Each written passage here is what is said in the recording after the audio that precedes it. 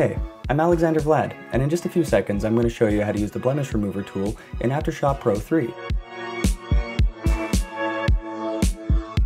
It makes removing blemishes and imperfections in your photos faster and easier than ever. The Blemish Remover tool uses smart cloning technology to speed up your photo workflow by enabling you to remove dust, spots, smudges, and other blemishes on your photos right within AfterShot Pro 3. That way you don't need to jump into Corel PaintShop Pro or Adobe PhotoShop to do your retouching. So let's select a photo and get started by cleaning up the sensor dust in the sky. The Blemish Remover tool can be accessed quickly by clicking the Blemish Remover button below your image preview. Beside the button, choose from Circle, Polygon, Curve, or Brush tools to help you define your region. Circle works well for the dust spot scenario. So you can hover your cursor over Mode, and then Blemish. This opens up the Layers panel that you may already be familiar with if you're an avid AfterShot user. But notice that the mode is set to Blemish. Click on the dust spot that you want to remove, and then click and drag the red circle to an area of your photo with similar attributes.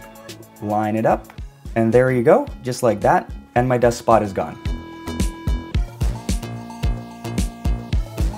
The red circle is the source, and the black circle is the destination.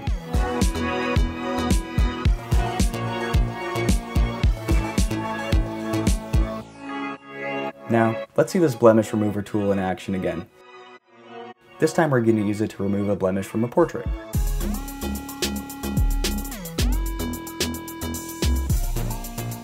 You can use the size slider to adjust the size of your region, or you can also use the mouse wheel to adjust the size of the active region. You can use the feather slider to soften the edges between the region adjustment and the rest of the image, creating almost a blend between the two. Like with any of the other sliders in AfterShot Pro, you can also adjust it quickly with the scroll wheel of your mouse. And after blending it in, my photo fix is almost impossible to spot. I find that the best image processing makes the images look like they haven't been processed. I'm Alexander Vlad for Corel. Thank you for watching how to use the Blemish Remover tool in AfterShot Pro 3.